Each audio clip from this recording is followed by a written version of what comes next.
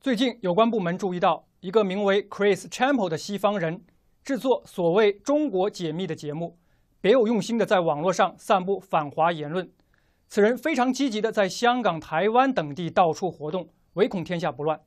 众所周知，这些地方自古以来就是中国的领土。这个所谓主持人的根本动机还不明朗。不过 ，YouTube 下面已经有网友要求他停止散布反华宣传。众多网民质疑他背后有中央情报局的资金支持。报道他的那些西方媒体应该清醒了，不要因无知而人云亦云，盲目追随日落西山的美国反华势力，说什么中国解密是 YouTube 上超搞笑、长知识的节目。本周早些时候，中国人民解放军总政治部宣传部发出通缉令，并期望全球各地的中国人民的朋友协助张贴这份通缉令，让全世界看清这个所谓主持人的真实嘴脸。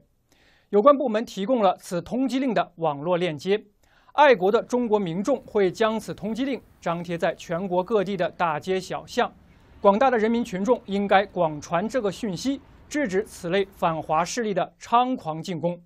还可以与这份通缉令合影自拍，用电子邮件发送到 China Uncensored@gmail.com，